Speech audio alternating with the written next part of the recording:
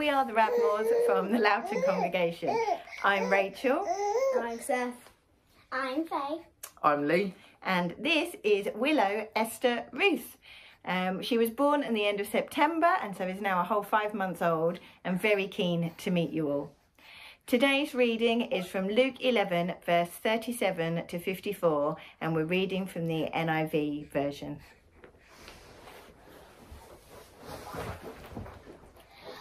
When Jesus had finished speaking, a Pharisee invited him to eat with him. So he went in and reclined at the table. But the Pharisee was surprised when he noticed that Jesus did not first wash before the meal. Then the Lord said to him, "Now then, you Pharisees clean the outside of the cup and dish, but inside you are full of greed and wickedness. You foolish people, did not the one who made the outside make the inside also? But now, as for what is inside you, be generous to the poor, and everything will be clean for you. Woe to you, Pharisees, because you give God a tenth of your mint, rue, and all other kinds of garden herbs. But you neglect justice and the love of God. You should have practiced the latter without leaving the former undone. Woe to you, Pharisees, because you love the most important seats in the synagogues and respectful greetings in the marketplaces. Woe to you, because you are like unmarked graves, which people walk over without knowing it." One of the experts in the law answered him, "Teacher, when you say these things, you insult us also."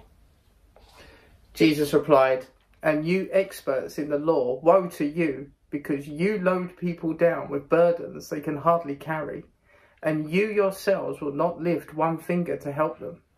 Woe to you, because you build tombs for the prophets, and it was your ancestors who killed them. So you testify, and you approve what your ancestors did. They killed the prophets, and you build their tombs. Because of this, God in his wisdom said, I will send them prophets and apostles, some of whom they will kill and others they will persecute. Therefore, this generation will be held responsible for the blood of all the prophets that has been shed since the beginning of the world, from the blood of Abel to the blood of Zechariah, who was killed between the altar and the sanctuary. Yes, I tell you, this generation will be held responsible for it all. Woe to you experts in the law, because you have taken away the key to knowledge. You yourselves have not entered, and you have hindered those who are entering." When Jesus went outside, the Pharisees and the teachers of the law began to oppose him furiously and to besiege him with questions, waiting to catch him in something he might say.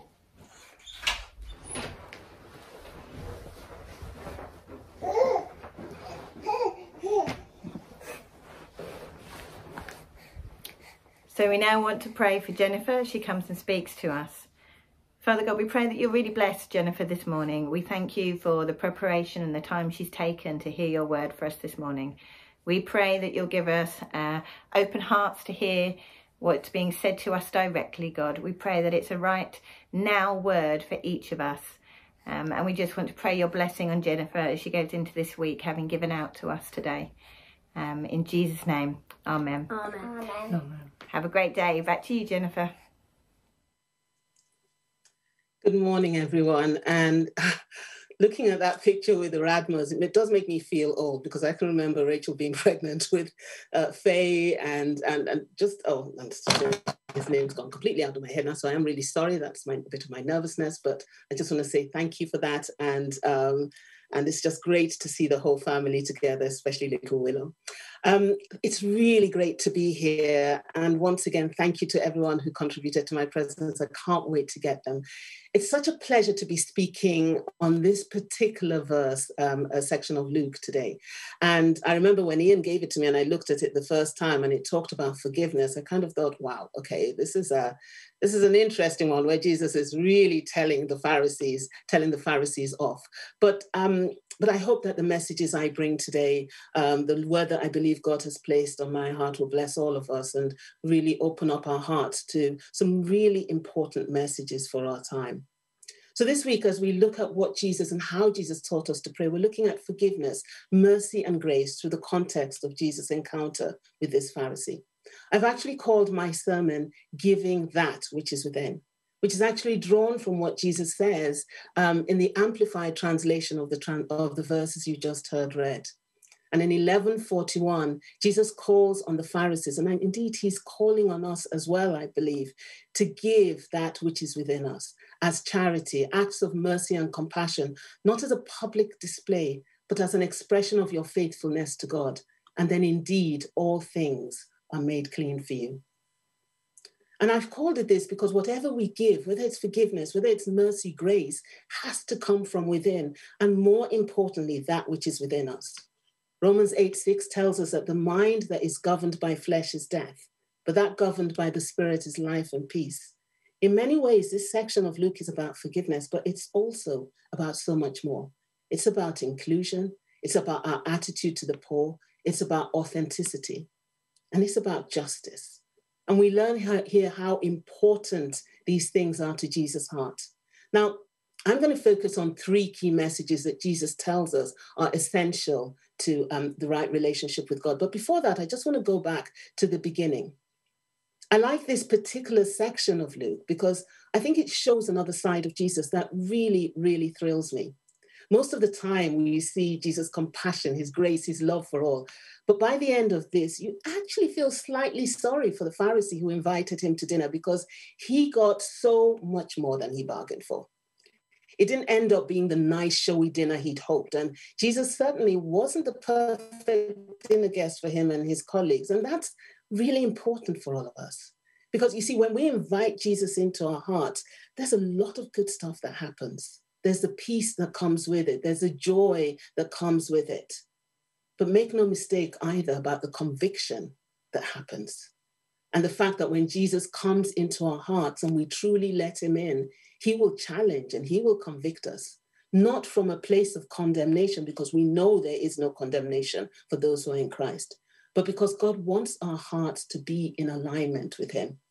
This part of Luke has some hard-hitting messages from Jesus for the Pharisees, but I think they're also hard-hitting messages for all of us today. And so I make no apologies for challenging us in the same way that Jesus does the Pharisees. But I said I'd go back to the beginning. And Luke 11 starts with a disciple, an unnamed disciple, asking Jesus to teach them how to pray. And that's always fascinated me because I wonder often, what was he thinking when he asked that request? We're told that just before he asked, he'd watched Jesus praying. And as a young Jewish man, he would have been taught the Torah. He would have been taught the sort of religious words to say to God. He would have even seen the religious leaders praying in the street. And so when I hear this, I don't think it was just words he was seeking, even though as a result of that request, we do get some of the most, probably the most beautiful set of words in the world. But I think what he saw as he watched Jesus was what happened when Jesus prayed, the relationship he had with his Father, the intimacy of his prayers, the peace that would have surrounded him, the love that would have emanated for him as he communed with his Father.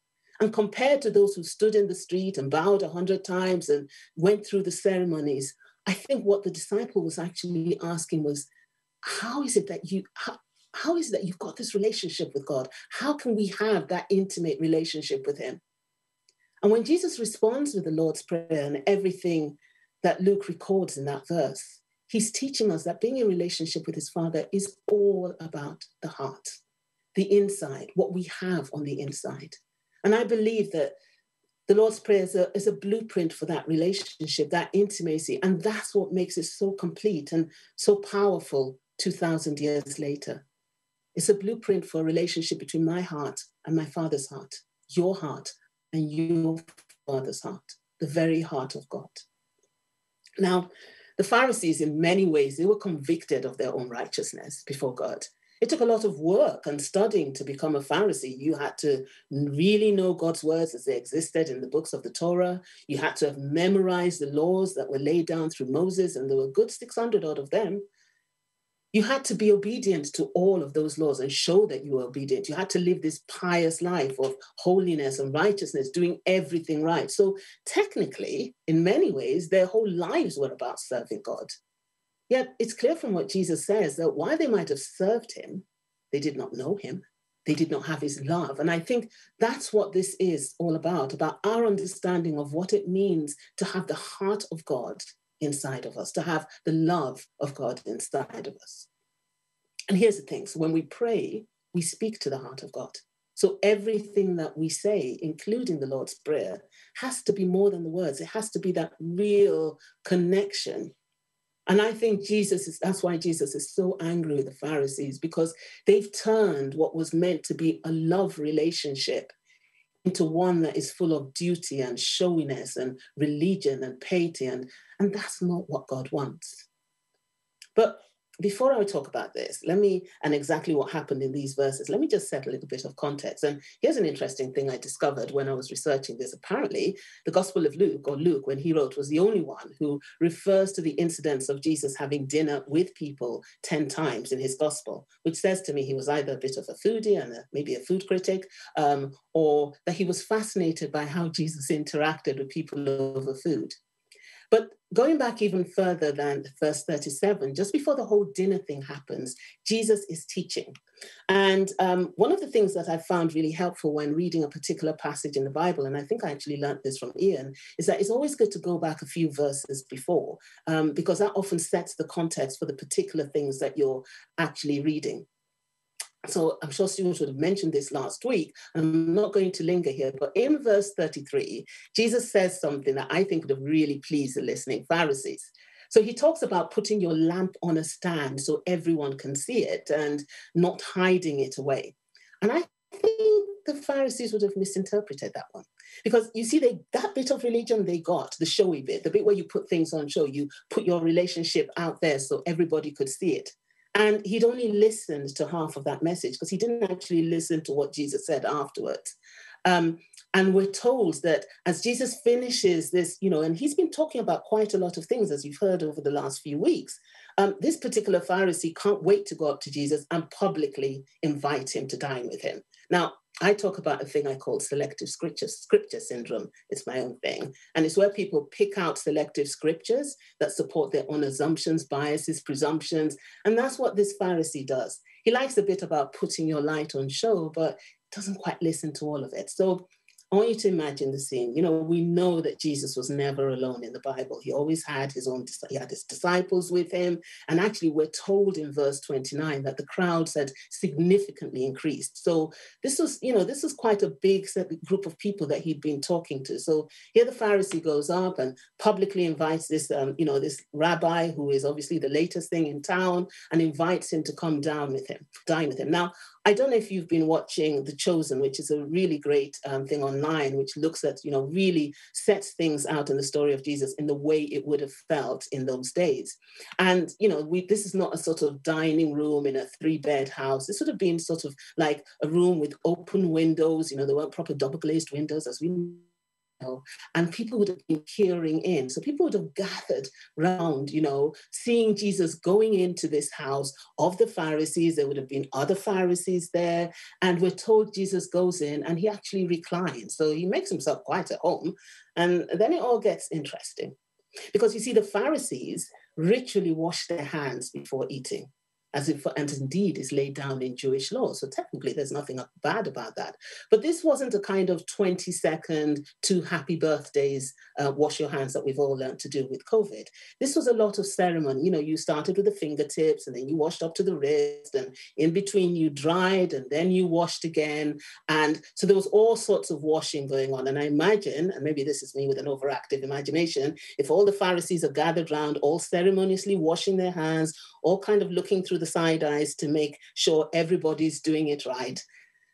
And all this time, our Lord is reclining, watching them. He makes no attempt to wash his hands. And then the food arrives. And you actually wonder, what would they have been thinking?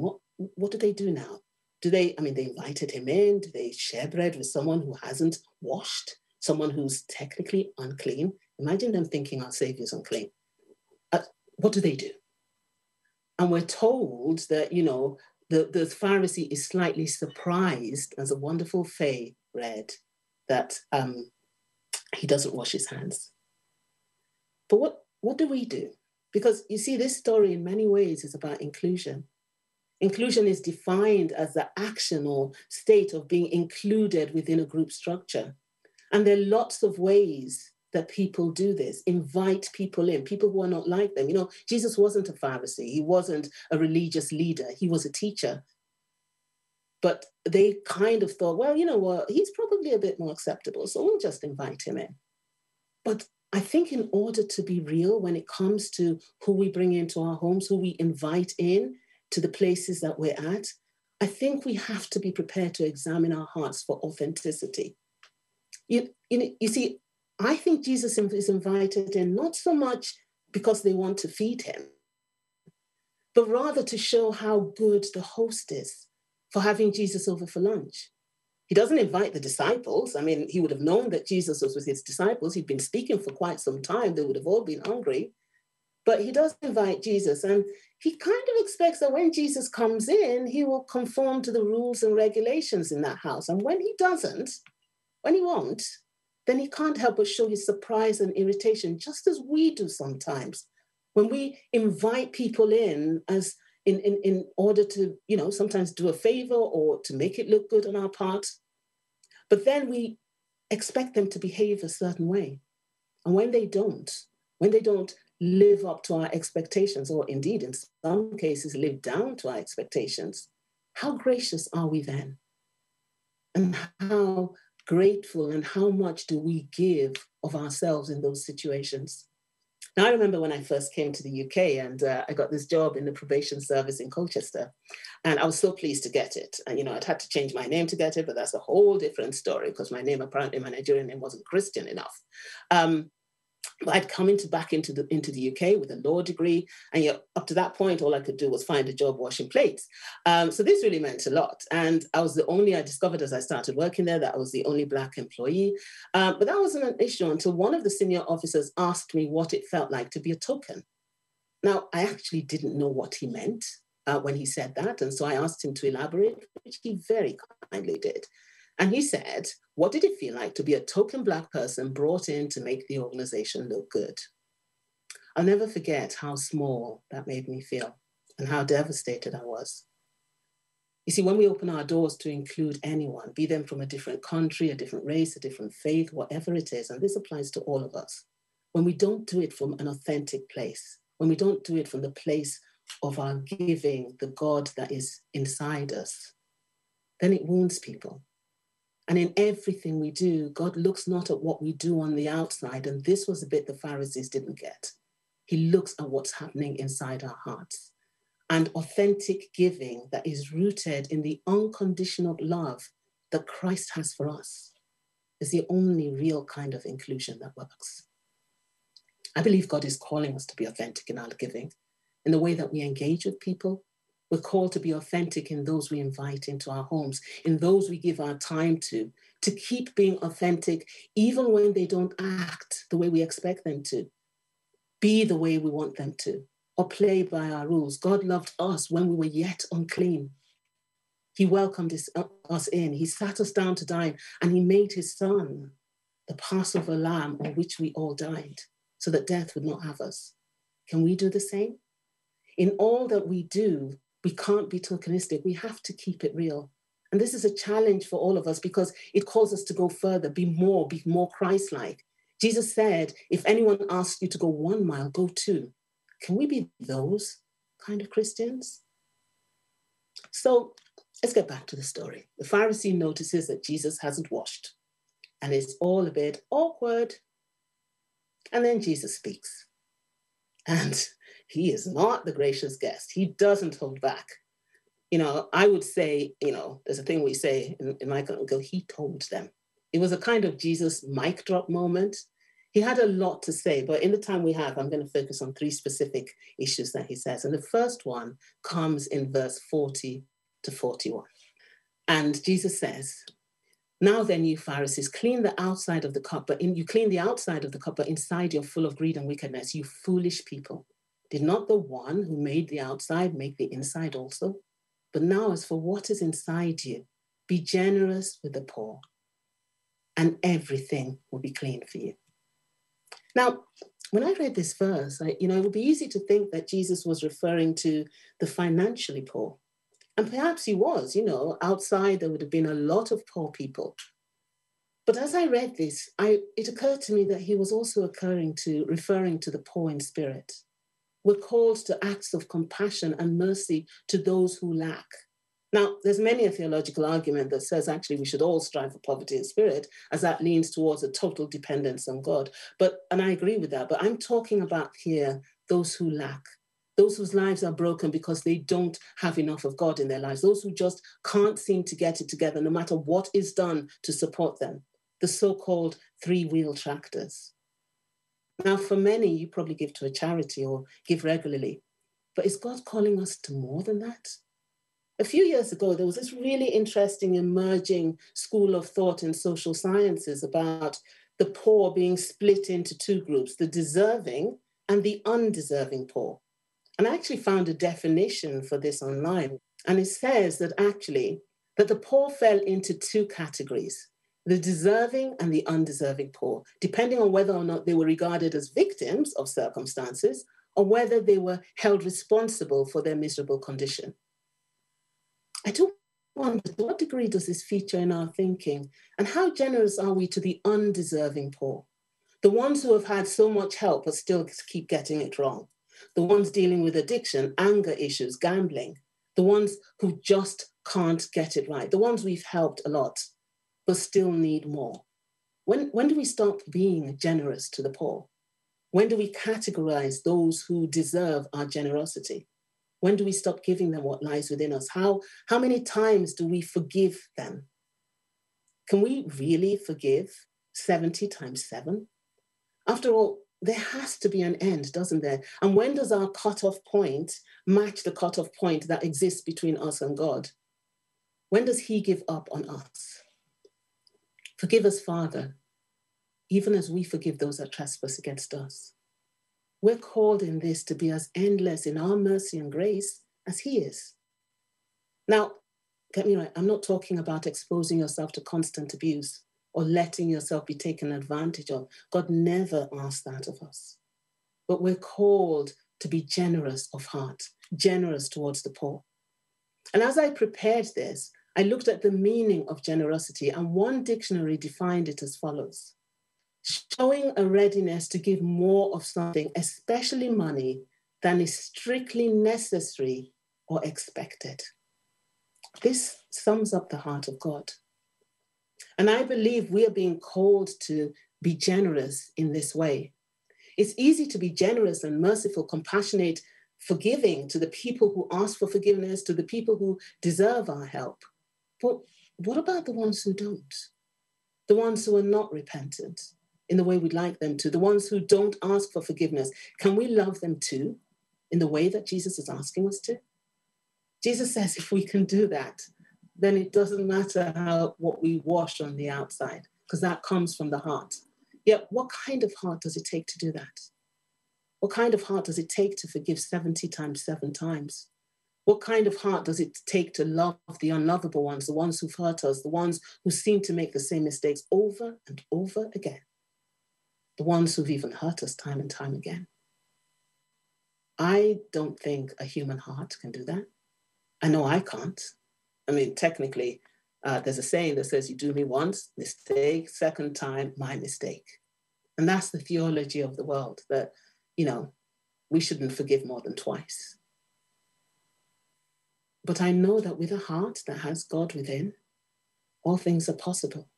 Because the well from which we draw forgiveness, the well from which we draw mercy, the well from which we draw compassion and grace is the well of Jesus Christ. And it's a well that never, ever runs dry. That's what's within us. I think it takes a heart that knows who it belongs to.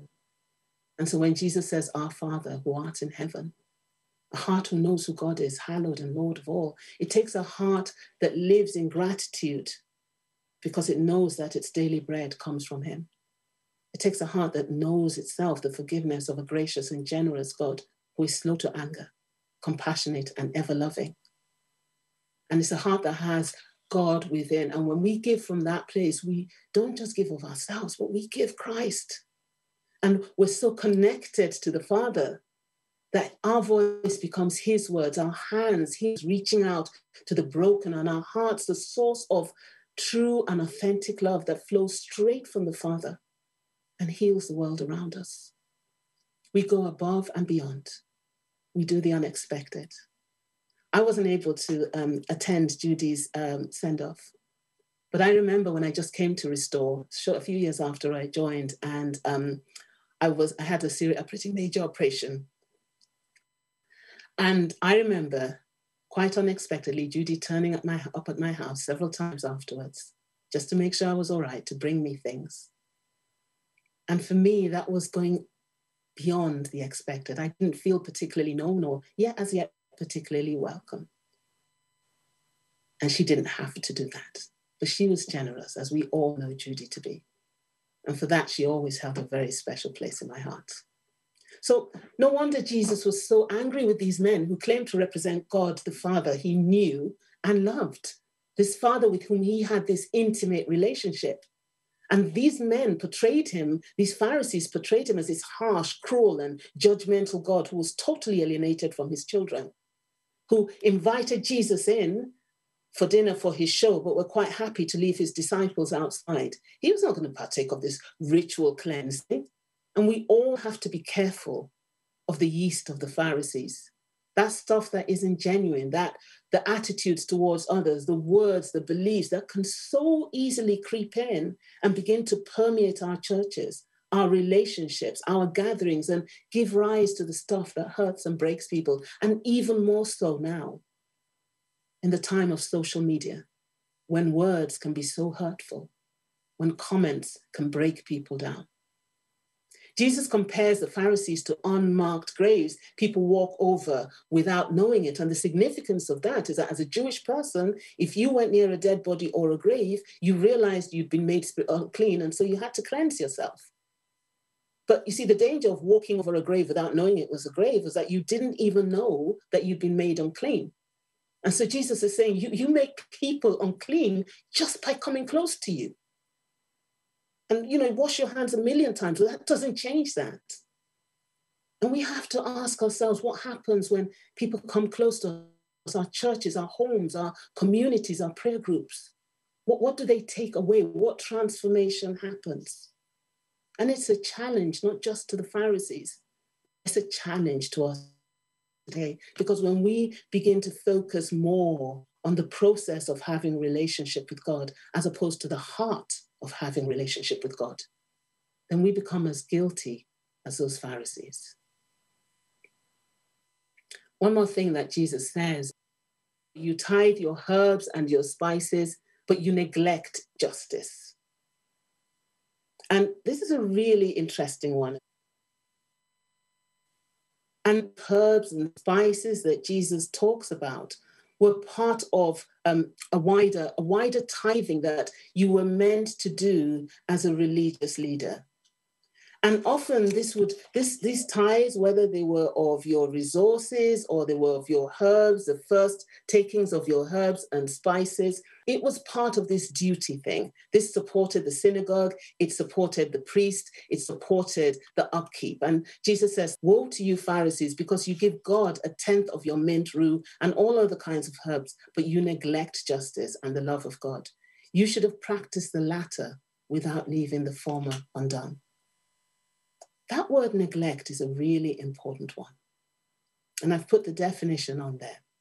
You see, when Jesus says this, it would be a reference to the modern day equivalent of our tithing and offering. So this pretty heavy statement he's making, and he's not saying don't do that. He's saying, but you should do both. The Pharisees are doing their religious duty. They support the equivalent of the church, but they neglect justice. Why is this important? Because we know that our God is a God of justice. He loves justice.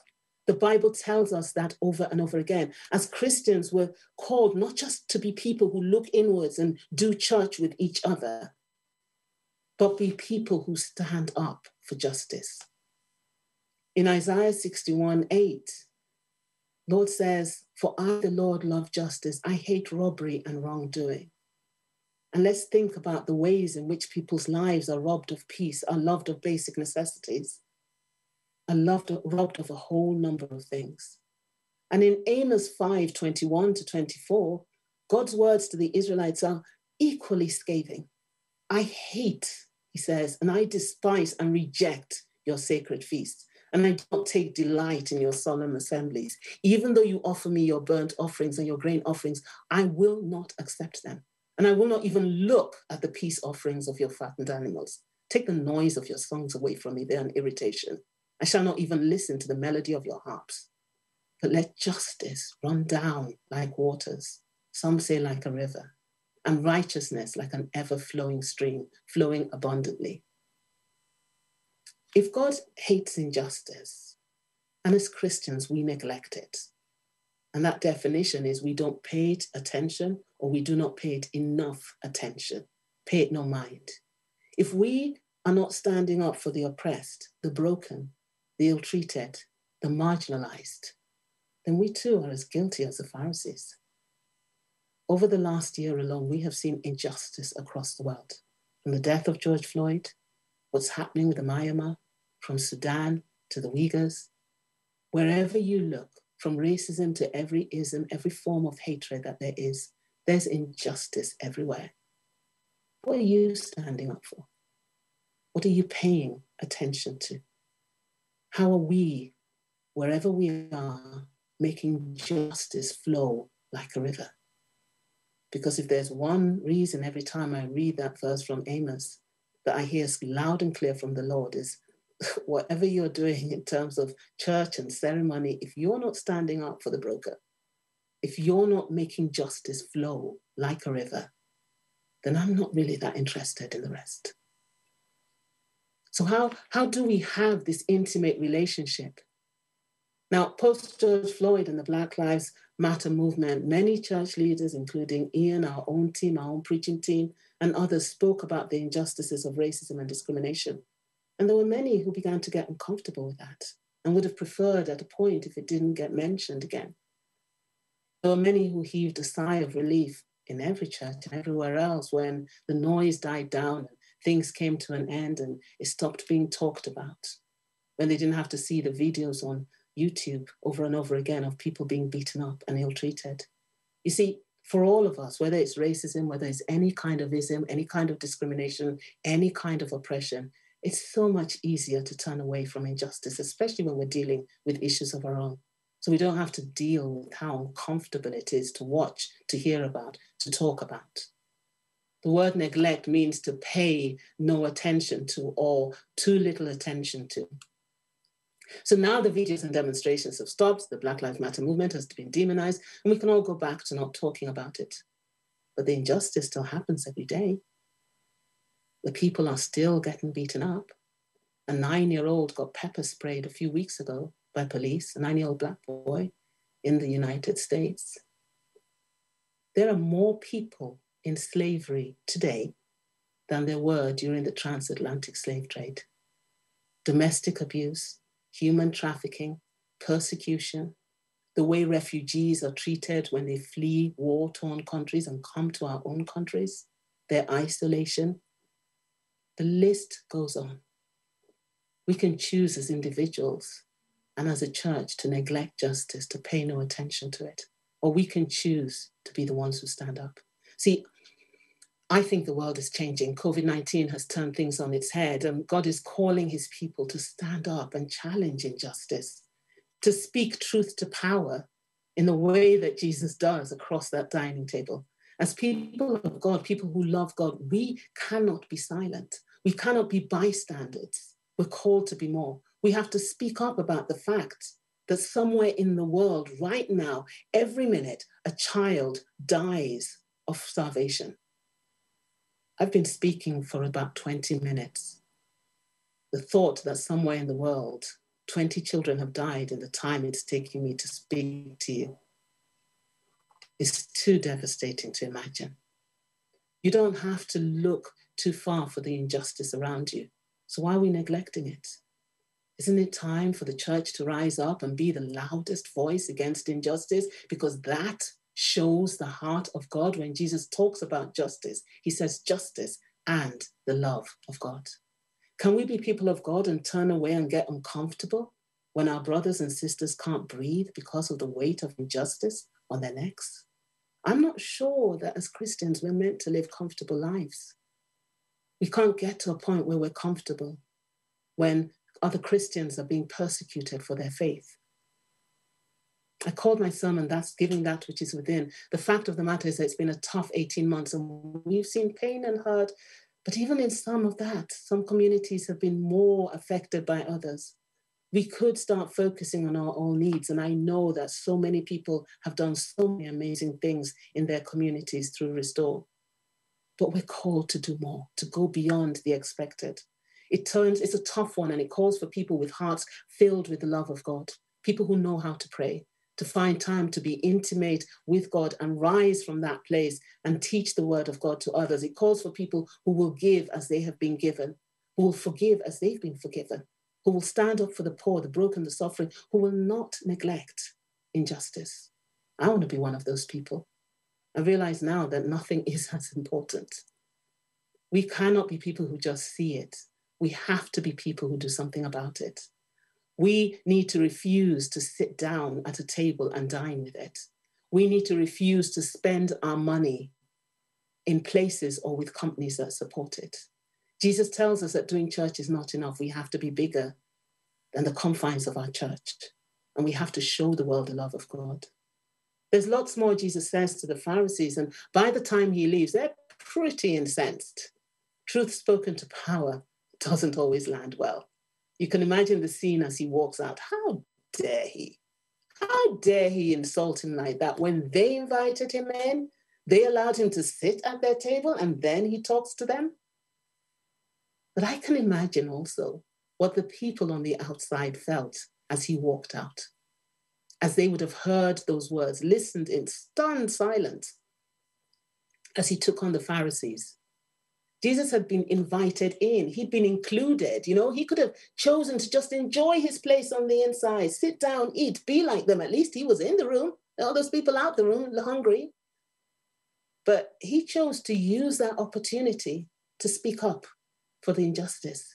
He chose not to wash his hands and dine with them. He chose to speak up for the poor, the broken, those at the wrong side, those who were on the outside of that room. He chose to speak up for the things his father cared about and the reason he came today. And I think he's challenging all of us to do the same, to be authentic in our relationships, not just with people who are like us, who look like us, but everyone. To reach out to the poor and keep reaching out, to forgive and to keep forgiving, to stand up against injustice and not to neglect it. You see, the challenging thing for all of us as we read these words is that if we're not living our lives like this, then we cannot have the kind of relationship with God that Jesus has, that Jesus had. And that relationship is based on so much more than what we say, what we do. And this is a bit the Pharisees never got.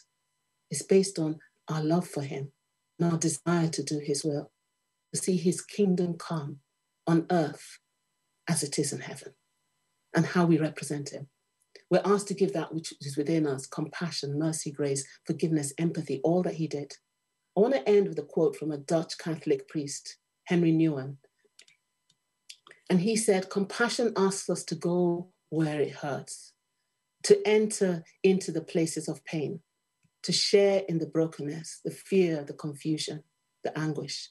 Compassion requires us to be weak with the weak, vulnerable with the vulnerable, powerless with the powerless.